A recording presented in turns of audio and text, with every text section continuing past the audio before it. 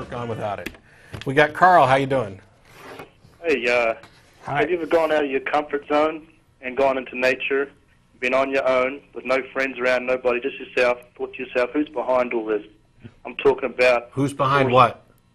Just Earth and how it rotates and the moon and how Why come... Okay. Why do you think the question should be phrased in the form of a who? Well, I mean, it's bigger than man, isn't it? Well, yeah, there's so's lots an of elephant. stuff that's bigger than me. What do you call that? So is a tree. Is a tree a who? But the tree is part of what we live in. Who's behind okay, the but tree? it's bigger than man. That's what you were just saying. You still haven't answered the first question. Why do you say who? Well, I mean, can you answer that yourself? We're saying the question is wrong. Yeah, why did you say who? I agree that existence, the universe as a whole, requires an explanation. I just don't agree that that explanation is a who. Okay.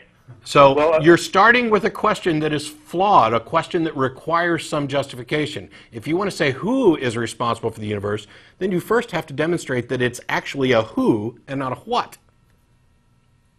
Well, I mean, you just have to go into your own, into nature and find out that out for yourself. I've gone into nature. I didn't find any who. Any what? Who? Is he under a rock? I mean, I've gone for hikes. You know who, the guy who's playing first? I mean, it's not. I'm not trying to be funny or sarcastic here. Okay. This is a serious question I'm trying to pose to you. Right, and yet you keep posing it the wrong way. You haven't. What makes you think it's a who? Well, it's not man. So who else is it then? Well, it's not man. So who else is there? How about what caused the universe? So you believe in the Big Bang? Yes. So the Big Bang was just something. Who was behind the Big Bang? Oh boy. Who was behind God? God is the Alpha and the Omega. He's the perfect circle. Oh, okay. So there is. So's your argument. If it's okay to say that God doesn't need a beginning, then it's equally okay to say the universe doesn't need a beginning. And for all you people who think that we need to draw some causal line back there with a super intelligent being, Richard Dawkins has a really good rebuttal to that, which consists of the probability. Now, we know that things tend to start simple and get more and more complex. We know this from evolution, which I'm sure some of you just cringed as soon as you heard the word. But it's a fact. It happens. Evolution, look it up. Go to talkorigins.org, read a damn book or something. We know that things start simple and get more complex. That's just the way things work.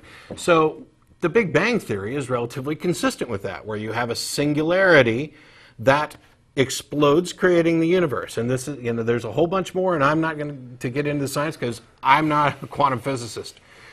The thing is, what you people who think that there was some body behind it, some intelligence, now you have created a system where before there was anything, there was this super intelligent being who's all-powerful and doesn't need any creator. Infinitely complex, yeah. Much more complex than the universe itself. By definition, has to be more complex than the entire universe. And when we ask where did that thing come from, or who created that thing, you say, oh, it's the Alpha and the Omega. That answers it. It's a perfect circle. It always was.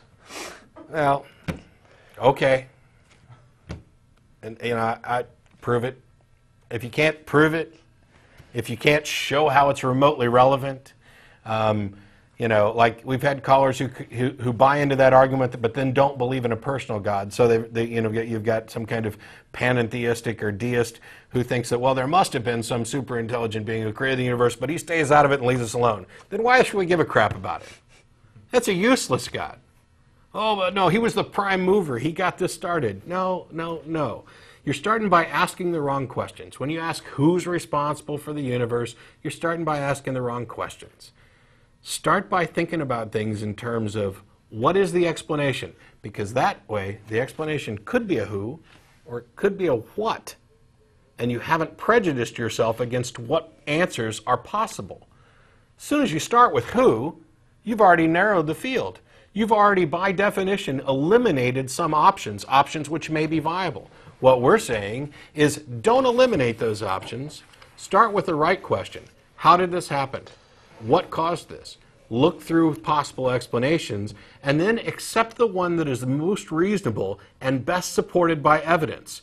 If your justification is, well, you just got to take it on faith, you can say that about anything.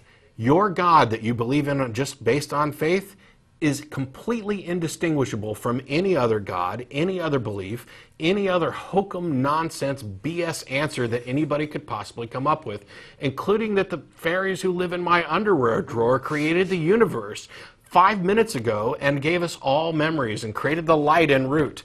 That theory's just as good as yours, and it's got just the same amount of evidence. Believe that. Look for the right question to start with. Was that a good rant? Sure.